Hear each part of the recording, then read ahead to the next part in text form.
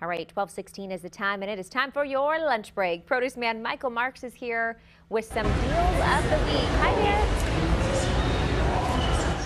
The best deals of the week. It's my final Wednesday here at the Orange County Fair. There they are. They're here watching. Yeah, look at that. Hello. So 3 of the best deals. This is my final Wednesday here. Cherries, $3.97 a pound for cherries. They're still coming out of Washington State, and we're going to be moving into the Okanagan Valley just in a week or so. I hear from farmers up there, they're about ready to harvest.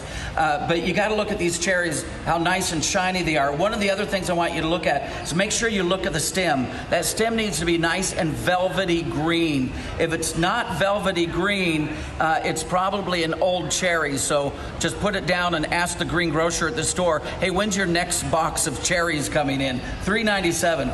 Figs. This is the second crop of figs, ladies and gentlemen, the second crop. By the way, figs are the only fruit that you will never see a blossom, and here's why.